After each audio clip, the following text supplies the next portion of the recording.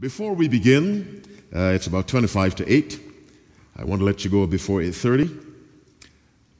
Do three things for me, and they're very simple. Number one, please turn off all your cell phones. We don't want any disturbance as we worship God. Favor number two, while I'm speaking, pray for me and simply say, Lord, put your words in that man's mouth. And that's based on Jeremiah chapter 1 verse 9, which says, Then the Lord put forth his hand and touched my mouth. And the Lord said unto me, Behold, I have put my words in thy mouth. I should tell you, my words have no power. God's words have power. Can you say amen? Amen. So I want his words in my mouth. I am just his spokesperson. I am not God. And favor number three, I want you to think as you listen. Think, reason honestly, and see what God does. Let's bow our heads and pray. Loving Father in heaven, we thank you for the gift of life. We thank you, Father, for bringing us to this place to listen to your word. As the word is spoken, I ask you to grant us your Spirit, who is the Spirit of truth, that he may guide our minds into truth, dear God. Speak through me. I humble myself in your presence. I seek no glory for me, but glory for you, and a blessing for your people. A special blessing on our visitor, and those who are on their way, bring them safely, we pray. And at the end of this meeting, let us say it was good to have been here. We offer this prayer in Jesus' name. Let all God's people say, amen and amen. Our subject for this evening, the law of life. What did I say? The law of life. Go with me to Matthew chapter 23. There's something I want to establish first. Matthew 23, let's read verse 37 of Matthew chapter 23. You know, before Matthew met Christ, what was he? He was a tax collector. Give me another word for tax collector back then. He was a publican. Give me another word. He was a thief. Yes. And with all respect to Matthew, he was a crook.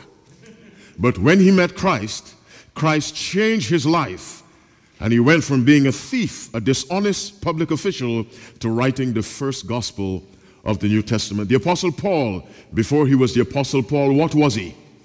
A murderer. He would arrange to have the Christians killed. When he met Christ, Christ changed him so profoundly. Instead of killing people, he offered his life for the very movement he tried to destroy. I am saying that to say to you that Christ has the power to change your life so drastically that people will not recognize you. Matthew 23, reading verse 37. It's a familiar verse. The Bible says, and this is Jesus Christ speaking, O Jerusalem, Jerusalem, thou that killest the prophets and stonest them which are sent unto thee, how often would I have gathered thy children, even as a hen gathereth her chickens under her wings, and you would not. Notice how Jesus calls Jerusalem. He says, O Jerusalem, Jerusalem. He calls twice. Let's go to Luke chapter 10. We shall read verse 41 of Luke chapter 10, reading verse 41. It's a very familiar story. Jesus is in the house of Mary and Martha, and Martha comes and complains, Lord, dost thou not care that my sister hath left me to serve alone? Bid her therefore that she help me. And in verse 41, the Bible says, and Jesus answered and said unto her, Martha, Martha, thou art careful and troubled about many things. But one thing is needful, and Mary hath chosen that good part which shall not be taken from her. So Jesus calls Martha twice. Martha, Martha. Let's stay in the book of Luke. Go to chapter 22. We shall read verse 31. Luke 22, reading verse 31. Our subject is the law of life.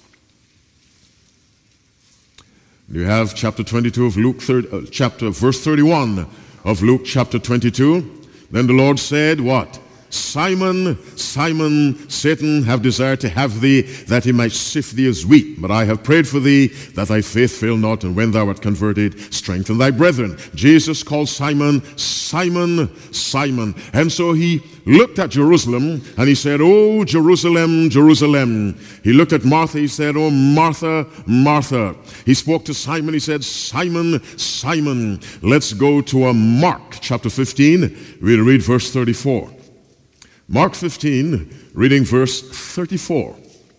And I'm grateful that we're starting on time tonight. Maybe one night I'll show you how God is absolutely always on time. God is not late. And those of us who call ourselves our children, who were made in His image, should do everything in our power not to be late. What book did I say? Mark. What chapter? 15. What verse? 34. About the 9th hour, Jesus cried with a loud voice, saying, Eloi, Eloi, lama sabachthani, which is being interpreted, my God, my God. And so we have Jerusalem, Jerusalem. We have Martha, Martha. We have Simon, Simon. We have my God, my God. Let's go to Acts chapter 9. Acts chapter 9. In this chapter, we have the record of Paul persecuting the early Christians. And verse 3 of Acts chapter 9 says, And as he journeyed, he came near Damascus, and suddenly there shined round about him a light.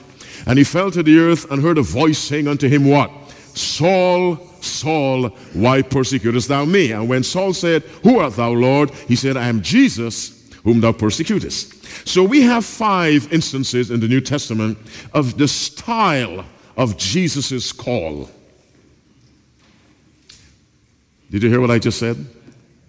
The style. Christ had a way of calling you twice.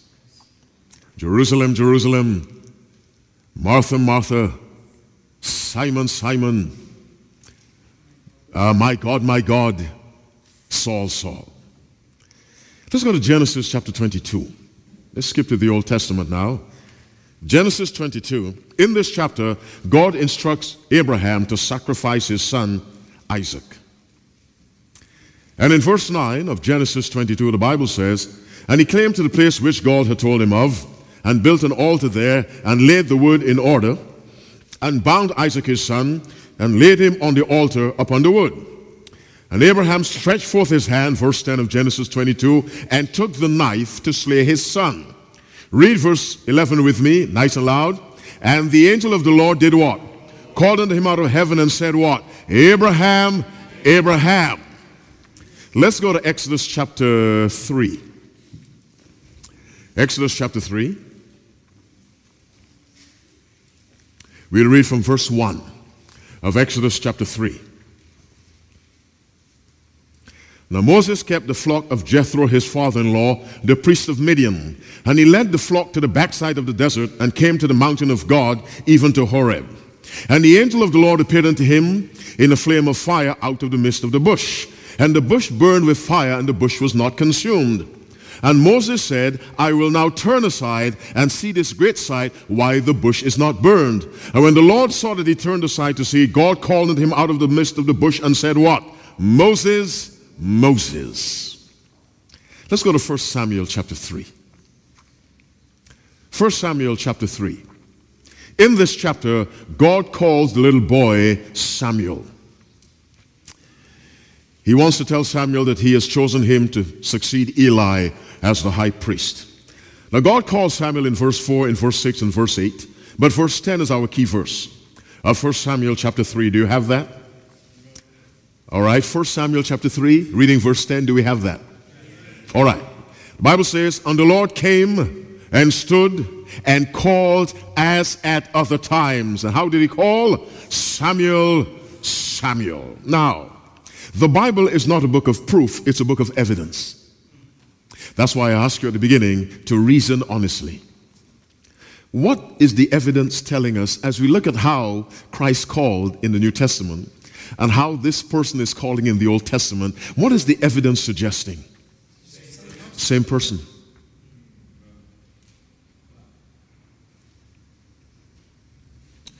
A lot of Christians don't believe that. Go to 1 Corinthians chapter 10. 1 Corinthians 10, we shall read from verse 1.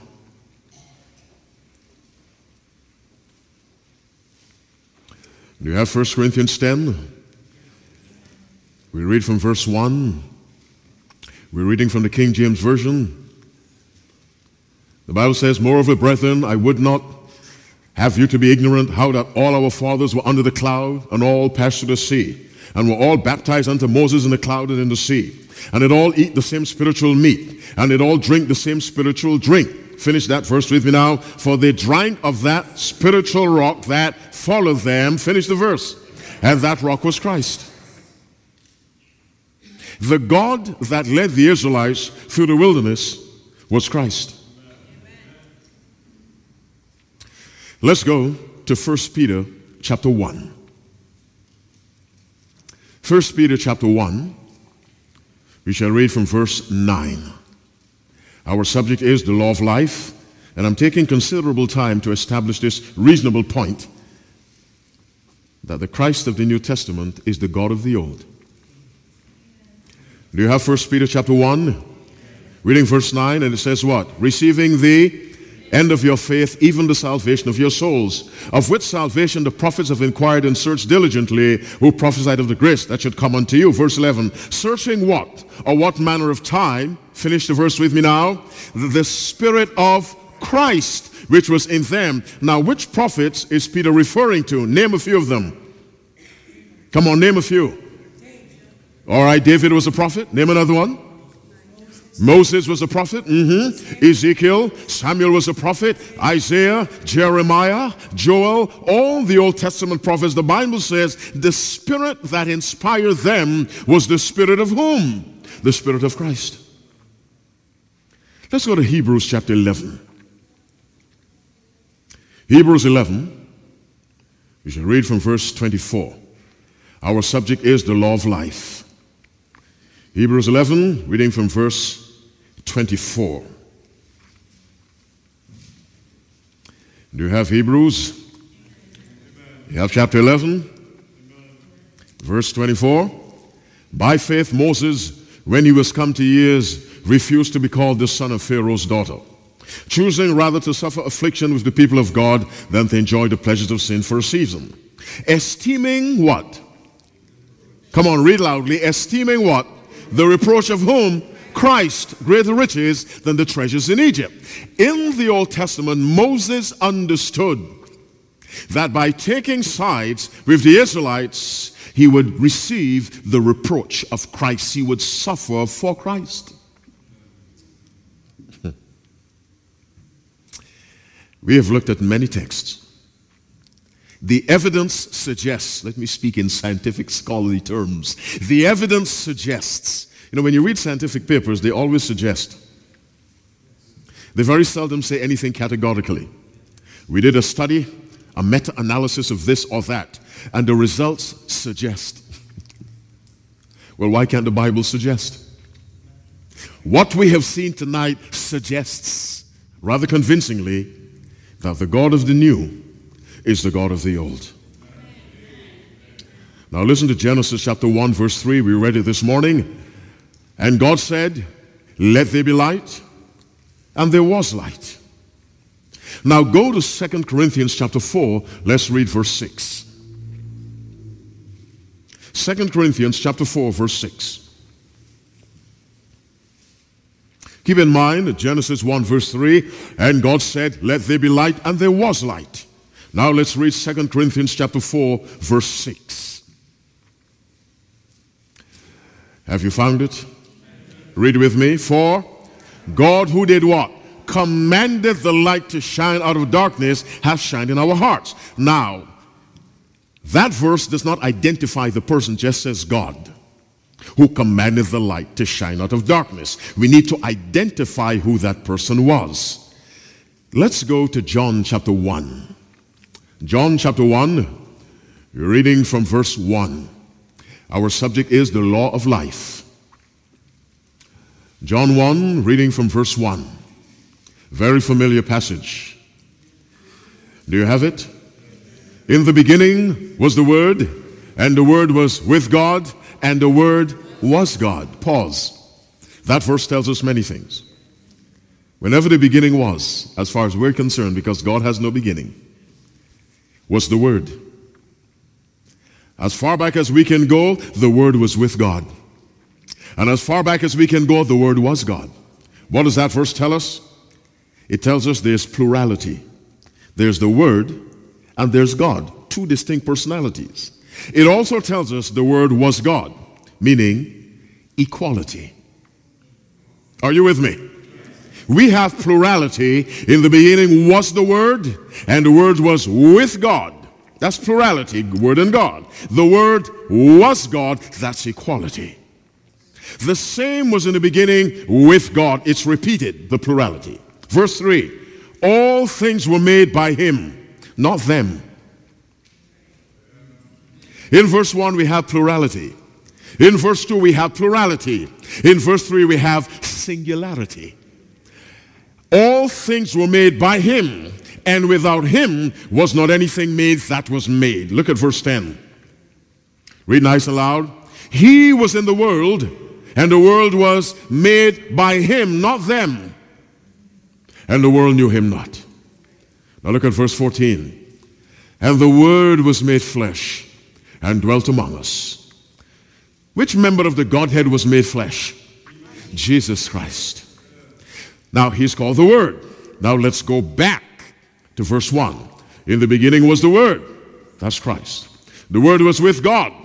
The Word was God, equating Christ with God. The same was in the beginning, the same Word with God. All things were made by Him, this Word. And without Him, without Him was not anything made. You remove Christ from the equation and nothing exists. Without Him was not anything made that was made.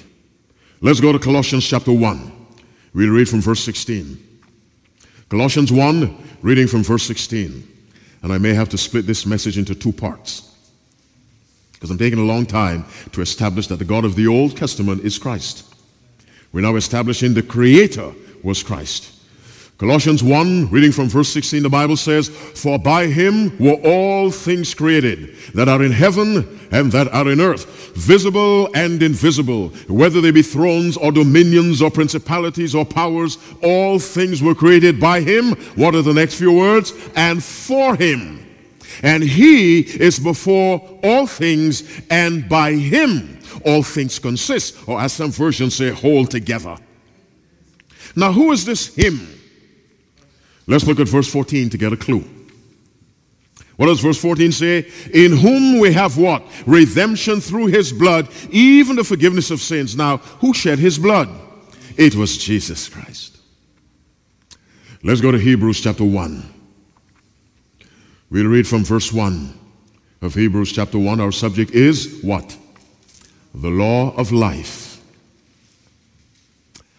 Under the umbrella of God has answers. You have Hebrews 1. Reading from verse 1, the Bible says, God, who at sundry times and in diverse manners spake in time past unto the fathers by the prophets, hath in these last days spoken unto us how? By His Son, whom He hath appointed heir of all things, by whom also He made the worlds. Read verse 3 with me. Who being the brightness of His glory, and the express image of His person, and upholding all things by the word of His power. We learned something in Hebrews 1:3, which we discovered in Colossians 1:17, that the person who created is also the person who upholds and maintains and sustains. And who is that person according to the Bible? It is Christ. Now listen to the Bible again, Genesis 1:3. And God said. Who was that who said, let there be light? It was Christ. There was a storm in Mark chapter 10. And Jesus was asleep in the boat. The disciples woke Him and said, Master, carest thou not that we perish? And He awoke and rebuked the wind, said to the sea, be still, and the wind ceased. There was a great calm. And Jesus rebuked them for their lack of faith. And in the last verse of that Mark chapter 10, listen to these words. And they feared exceedingly. The disciples were so scared when they saw what Jesus did, and said one to another, what manner of man is this? Finish the verse with me. That even the wind and the sea do what? Now, I'm sure you've read that before, and you just passed over it. The Bible says, the wind and the sea obey Christ. Now, don't waste your time asking me how that happens. I don't know. All I know is when he rebuked the wind died down. When he said to the sea, peace be still, there was a great calm. And those men saw it. And they were amazed to the point of terror that one man in human flesh could have so much power. Even the wind and the sea obey him. Go to 2 Chronicles chapter 7. Reading from verse 13. 2 Chronicles 7, reading from verse 13, our subject is the law of life. 2 Chronicles 7, reading verse 13.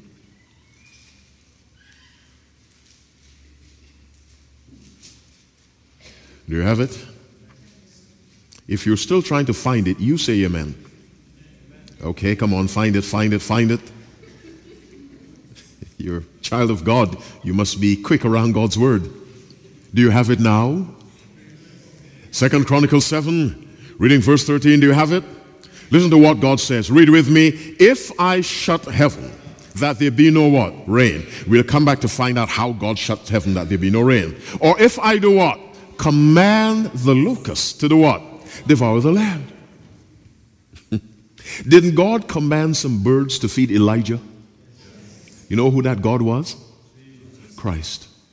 And the ravens obeyed him. And so the God of the Old Testament we identified of Christ, he said, if I shut up heaven that there be no rain, or if I command the locusts to devour the land. Now how does God shut up heaven that there be no rain? Go to Isaiah chapter 5. Let's read verse 6. Isaiah 5, reading verse 6.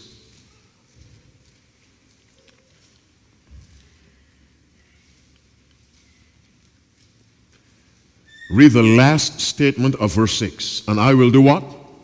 Command what? The clouds that what? They rain no rain upon it. Referring to the vineyard, which is a symbol of Israel. I will command the clouds that they rain no rain. Only the Creator can do that. Now, having established that Christ is Creator according to the Bible, and He's the God of the Old Testament, let's go back to Genesis 1:3. You know the verse? And God said what? Let there be light, and there was light. Now we read in 2 Corinthians chapter 4 verse 6, for God who commanded the light to shine out of darkness. When Christ said, let there be light, listen to me carefully. That statement, let there be light, what was it? Let me ask you this way. When he said, let there be light, did he mean light? If you're present anywhere, please come. Is that what he meant? Light, if it's okay with you, show up. It was a command. Now, this is extremely important. These words, let there be light, was a command, and that is verified in 2 Corinthians chapter 4 verse 6. For God who commanded the light to shine out of darkness. When Christ said, let there be light, that was a command. When he said, let there be a firmament, that was a command. When he said, let the waters under the heavens be gathered together unto one place, that was a command. Go to Psalm 33. Let's read verses 6 and 9. Psalm 33, 6 and 9. Those of you who had a hard time finding 2 Chronicles, please put a smile on my face by finding Psalm very quickly. Have you found it? All right. I don't know who said amen, but okay. Do you have Psalm 33? Verses 6 and 9, read with me. By the word of the Lord were the heavens made, and all the hosts of them by the breath of his mouth. Verse 9, for he spake, and it was done. Read the last part of that verse. He commanded, and it stood fast. By command. Let's go to Psalm 148. Reading verses 1, 2, and 3. 1, 2, and 5. Psalm 148, 1, 2, and 5. Do you have that? Praise ye the Lord. Read with me. Praise ye the Lord from the heavens. Praise him in the heights. Praise ye him, all his angels. Praise ye him, all his hosts. Verse 5. Let them praise the name of the Lord. Finish the verse. For he commanded, and they were created. We have another verse, that creation was by command. Go to Isaiah 45. Read verse 12. Isaiah 45, yes. Reading verse 12.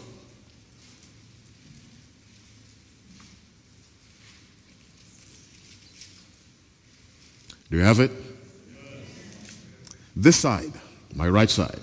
You have the King James Version. Read that verse for us. I have done what? Made the earth and created man upon it. I, even my hand, hath done what? Stretched out the heavens, and all their hosts, finish it, have I commanded. The host can refer to the stars or the heavenly beings that exist in heaven.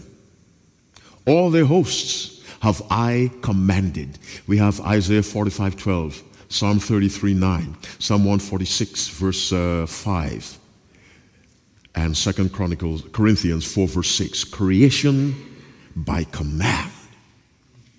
Is that clear? All right. Listen to Hebrews 1 verse 3. Just listen. Who being the brightness of his glory and the express image of his person, and upholding all things. How many things? All things by the word of his power. Now, to uphold is different from create. You create first, then you uphold that which is created. Give me another word for uphold. Sustain. Listen to Colossians 1:17. And he is before all things, and by him all things consist, or are carried or held together, or are carried along. Creation and maintenance by the same person. Are you following me? Now this is very important. There's I think it's called a deism. I think it's deism or theism, one or the other. The belief is God created the heavens and the universe, but left it to run itself. William Miller used to be part of that. I think it's the deists. But the Bible says something different. The Bible says, he is before all things, and by him all things consist. The Bible says in Hebrews 1:3, who being the brightness of his glory and the express image of his person,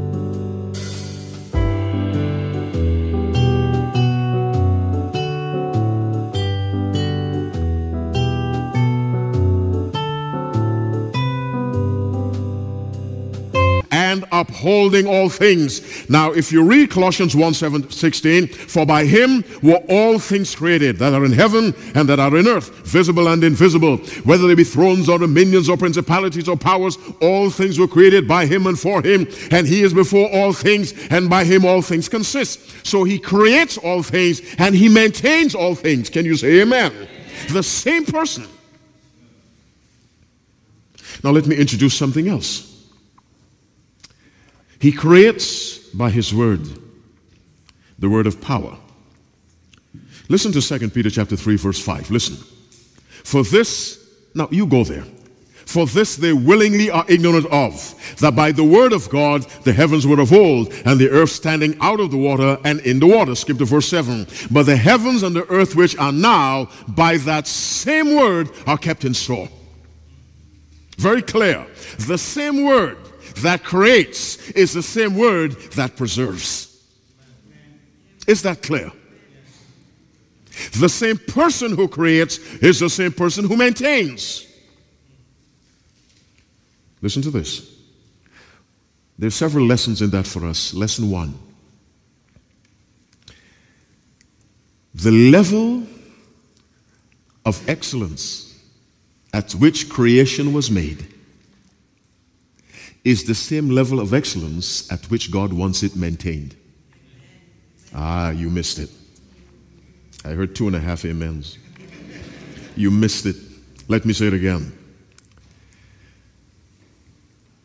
Let's say someone did build this building, maybe 15 years ago.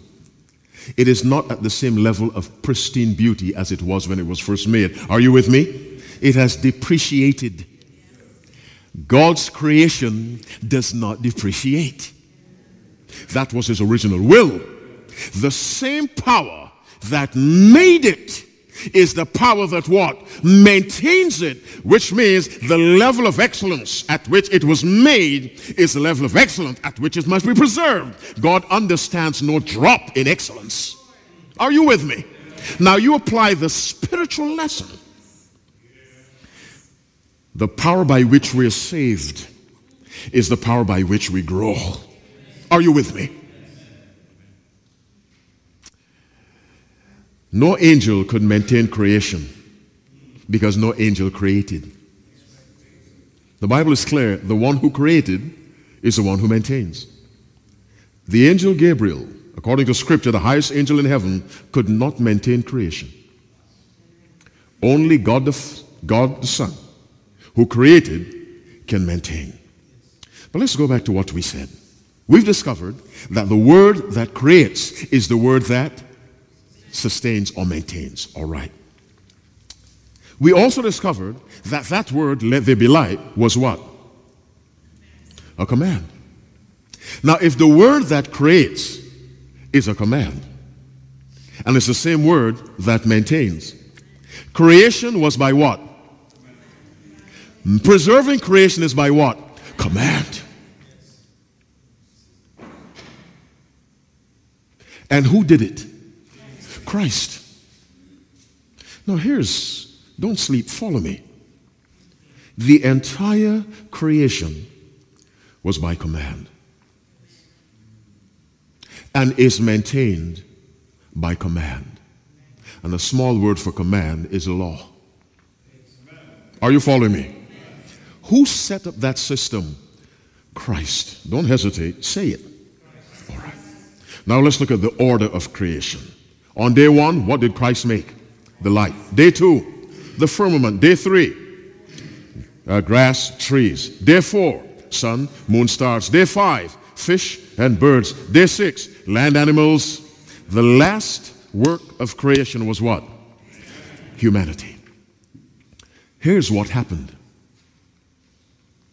Adam opened his eyes, and Eve opened her eyes, and found themselves in a universe created by what? Created by, I don't say by whom, by what? And preserved by what? Command. Then how were they to fit into that system? By living in obedience to command.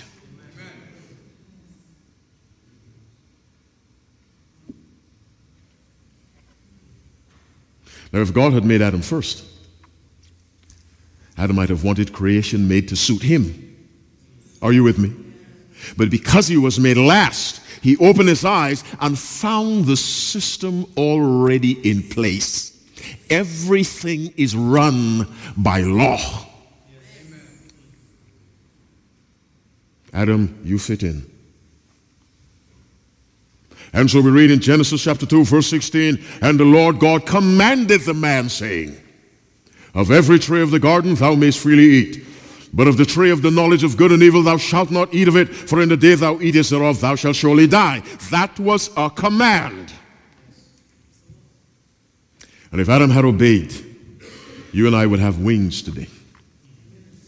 We would be taller than we are. We won't need cough medicine and Botox. Are you with me? We are in our condition because a command was violated. Thoughts from the Mount of Blessing, page 48, paragraph 1. Hearken to these words. everything in nature, from the mote in the sunbeam. Do you know what a mote in the sunbeam is? Next time you open your window and the sunlight comes streaming in, just kick your carpet. You'll see a lot of little things floating in that sunbeam. Each one is a mote. Listen again. Everything in nature, from the mote in the sunbeam to worlds on high, is under law.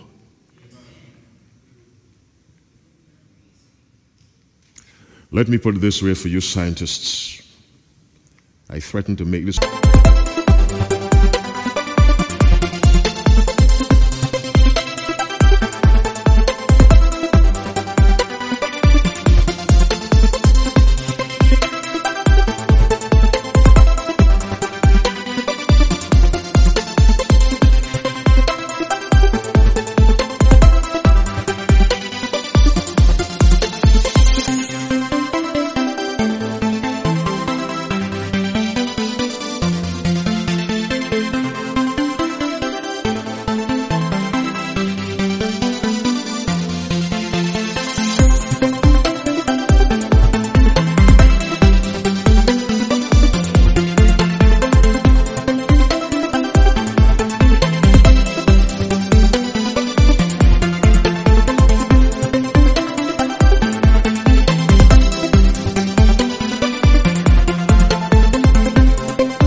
Sermon. Let me give you everything in one night because you may not come back.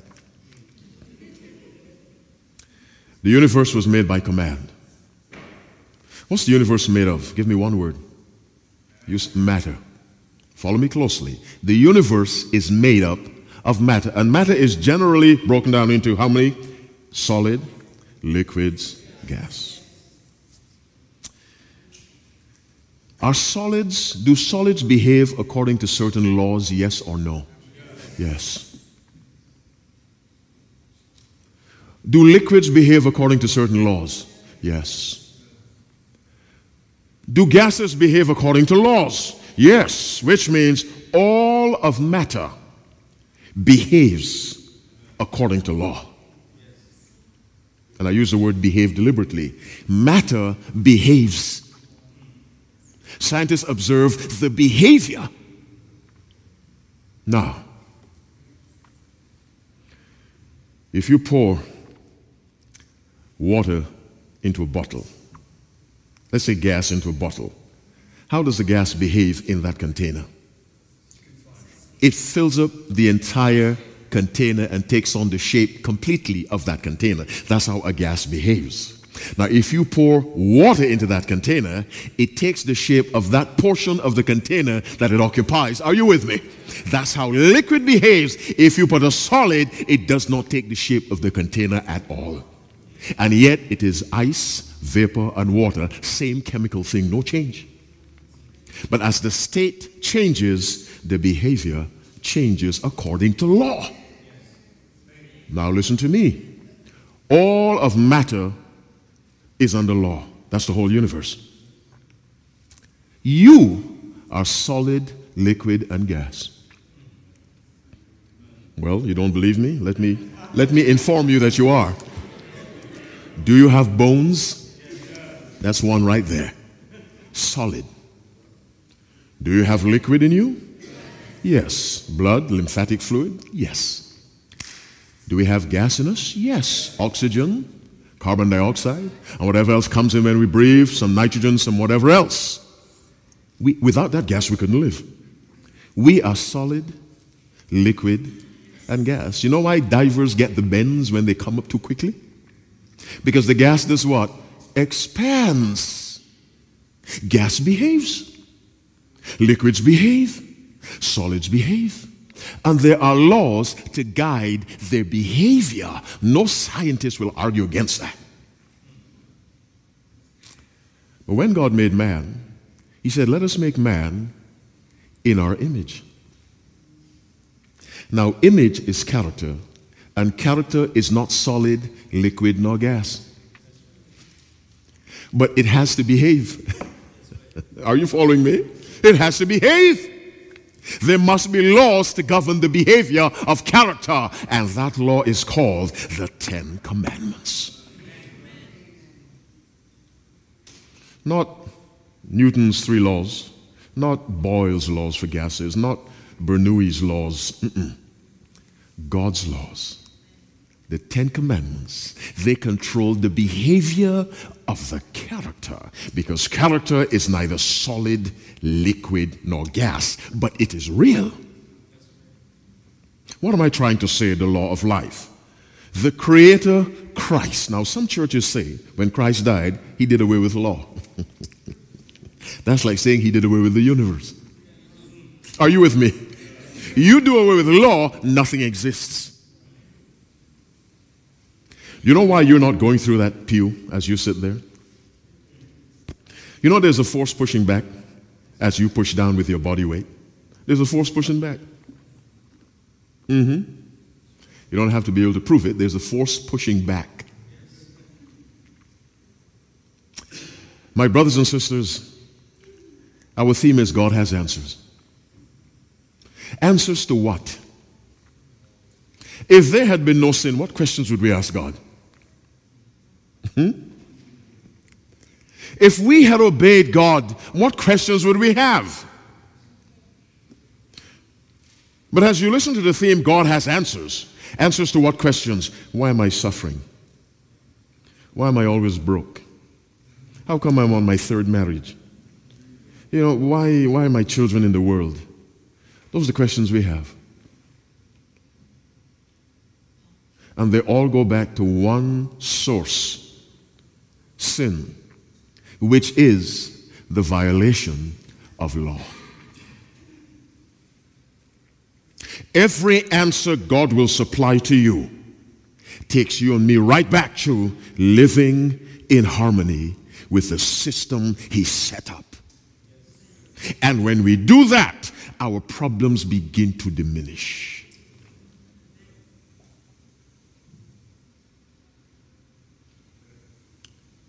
Law is life. I'll ask you a question, don't answer me. Are you living in harmony with God's law? Don't answer me. The thing about God, God does not believe in ambushing people. God comes right in the open.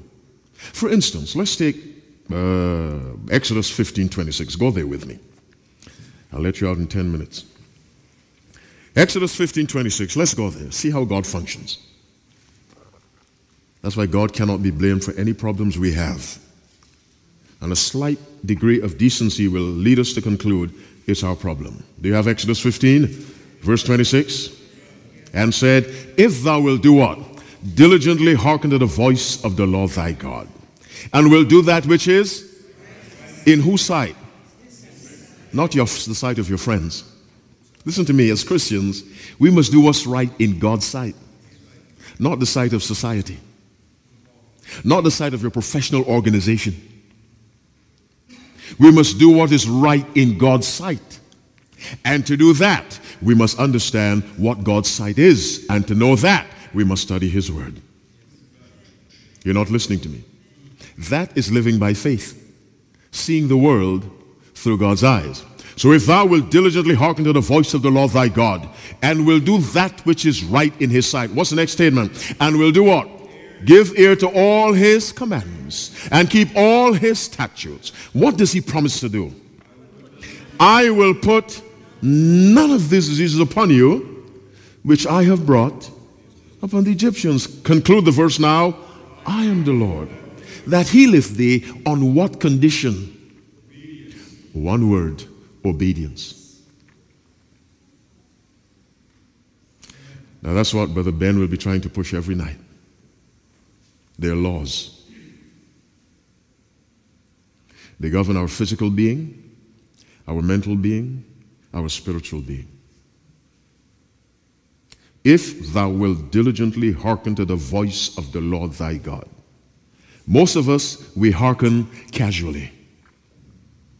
Because we say, God is not that kind of God. You know, we all have our personal gods. Oh, my God doesn't mind. My God is not that narrow-minded. My God can't be upset if two men love each other and they live together in a homosexual relationship and they're monogamous. My God has no problem. My God, we all have our gods.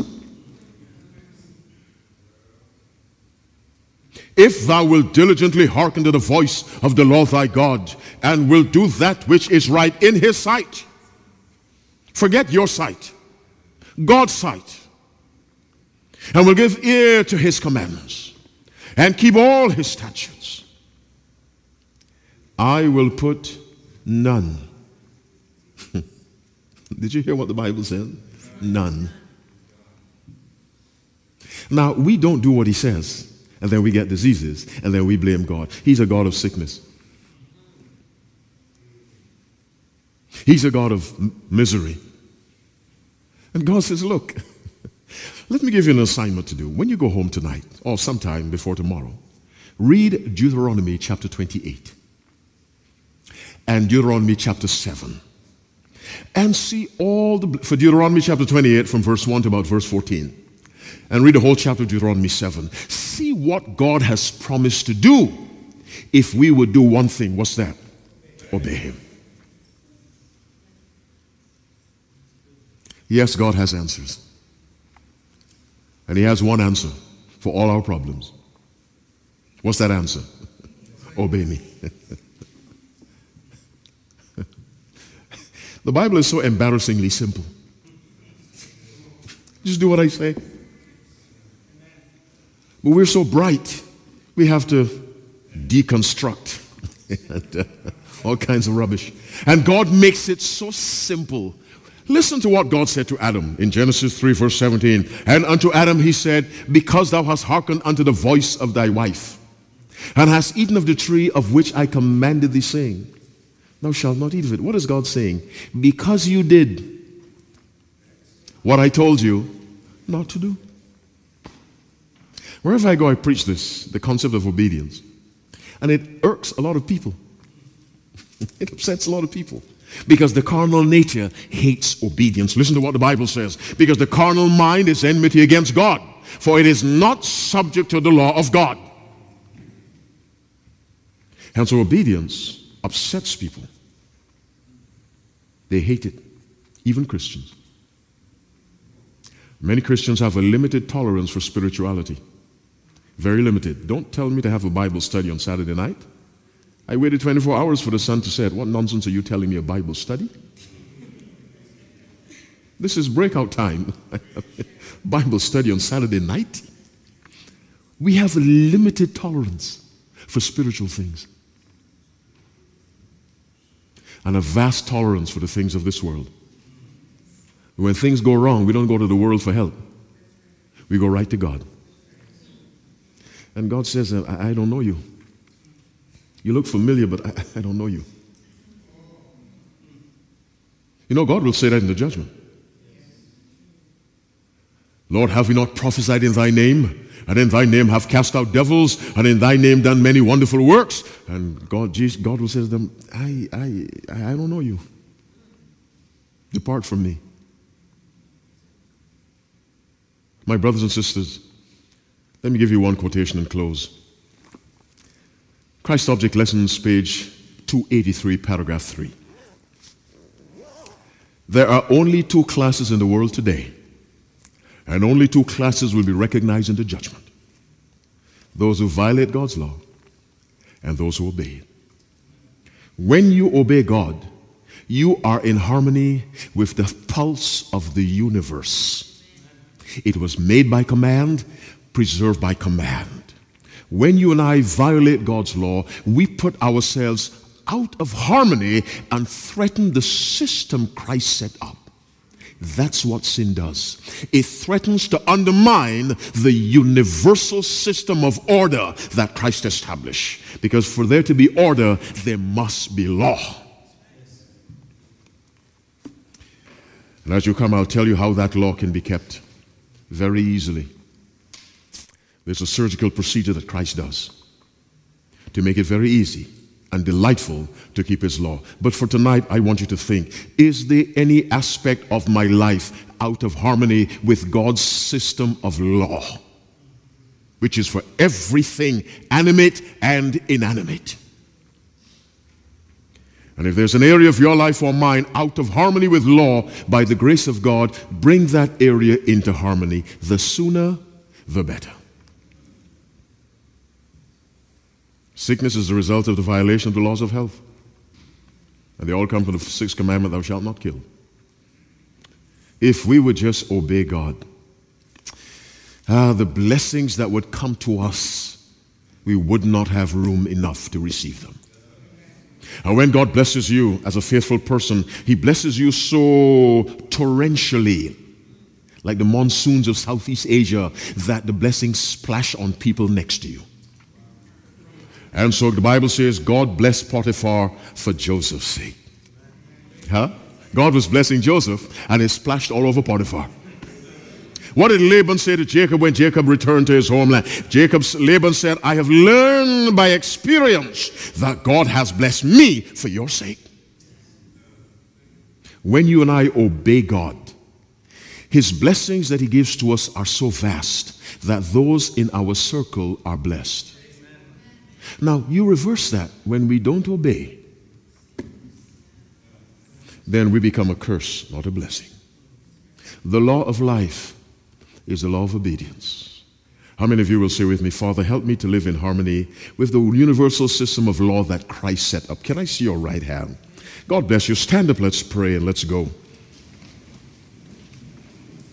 Come back tomorrow night. Come on time, please, and listen to the message God has prepared for you. Heads bowed, eyes closed. Loving Father in heaven, we thank you for your word. It is sweet. It is simple to understand, dear God, if we will listen with honest hearts, if we will reason. Father in heaven, help us to understand that you've set up a system through Christ. It's a system based on law.